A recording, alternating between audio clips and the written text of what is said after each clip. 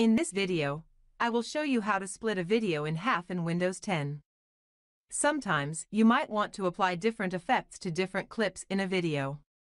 The common way to do this is by splitting the video into different parts.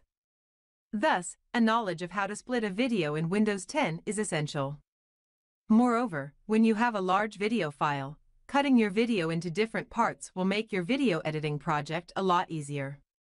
Many people find Microsoft Photos quite hard to use, but since it is a built-in video editor for Windows PCs, most want to know how to use it for basic video editing tasks. So here's how to cut a video into clips using Microsoft Photos. Alright, this is our video footage and I'm going to split this footage. Select the video and right-click Open with, then Movies and TV.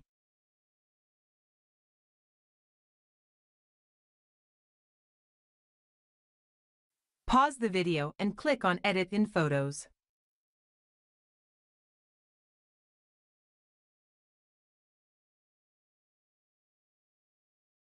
Now click on Trim.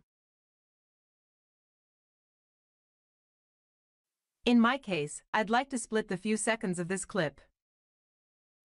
Use the handle from the timeline to narrow down the range of the video clip. To split the part, we want to keep the beginning until somewhere in the middle of the clip. Once you are done selecting the range, click Save a Copy to create a split or trimmed version of your original video.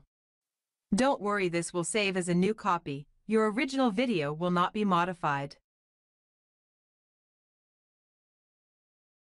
Subscribe to our channel and press the bell icon to get the latest updates.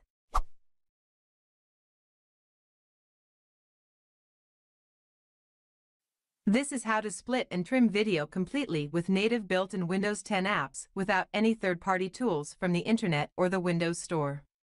If the video is helpful, hit the like and consider to subscribe. If you are already subscribed, thank you. For more help, join our group.